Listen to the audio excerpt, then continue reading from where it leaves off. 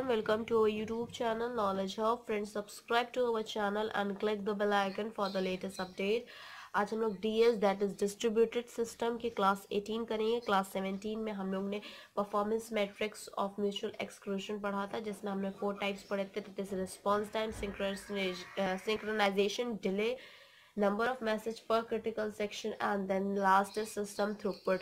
उसके बाद आज हम लोग डिस्कस करेंगे that is रिकार्ड्स-अगरवाला algorithm for the mutual exclusion. Mutual exclusion के लिए हम लोग ये थ्योरम यूज करेंगे जो कि हमारा म्यूचुअल एक्सक्लूजन की है। तो स्टार्ट करते हैं। The Richart-Agarwala algorithm is an optimization of the Lamport's algorithm। ये एक optimization है Lamport's algorithm का that dispenses with release, जो हमारा dispense करता है release for message में कि release कैसे होगा by merging them with reply message। जैसे ये release करते हैं वैसे ही reply message के थ्रू हमें वो merge करता है। in this algorithm जिसका representation होता है बेटा वो ये होता है कि vi ratio is 1, that it should be 1 and less than equals to I greater than n times पे वो जाता है। that is ri equals to s1 s2 s3 करके sn तक की वो अनलिमिटेड होता है कितने नंबर ऑफ हम लोग सिस्टम प्रोसेसर देते हैं।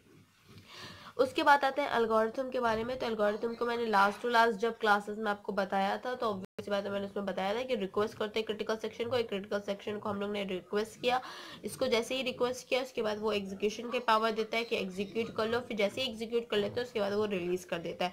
तो पहला होता है requesting the critical section, second is executing the critical section and third is releasing the executed critical section.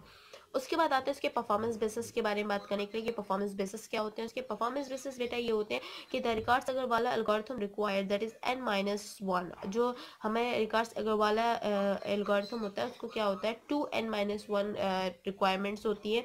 Message पर CS एग्जीक्यूशन हर पर मैसेज के हिसाब से वो पर CS that is critical section execution के लिए। n-1 जो होता है वो आपको रिक्वेस्ट चाहिए होती है। That n-1 is reply. जितने आप रिक्वेस्ट करोगे उतने ही आपको वो रिप्लाई भी देगा मैसेज के through. Synchronisation delay in algorithm is T। जो सिंक्रोनाइजेशन जैसे SD जो होता है एल्गोरिथम का, इस एल्गोरिथम का वो क्या होता है T होता है। तो this is equals to SD, it comes under the T। Okay तो assumptions पढ़ लेते हैं। assumptions for the system model। system model के assumptions क्या होते हैं वो पढ़ लेते हैं। तो सिस्टम मॉडल के assumption क्या होता है कि system must have only a reusable resource. तो जो हमारा सिस्टम होता है उसके पास रियूजेबल ही रिसोर्स होना चाहिए। Processors are a lot only execution access to the resource. Execution access he resource को देगा वो जो प्रोसेसर्स होंगे। उसके बाद आता है third but not least there is only 1 copy of each resource. सारे रिसोर्स की एक एक कॉपी होनी चाहिए। That is mandatory for the रिचार्ड्स-अगरवाला algorithm for the mutual exclusion. Okay class आज के लिए इतना ही। Thank you, hope you enjoy this video. If you like this video please give a thumbs up and give your suggestion on a comment box. Thank you.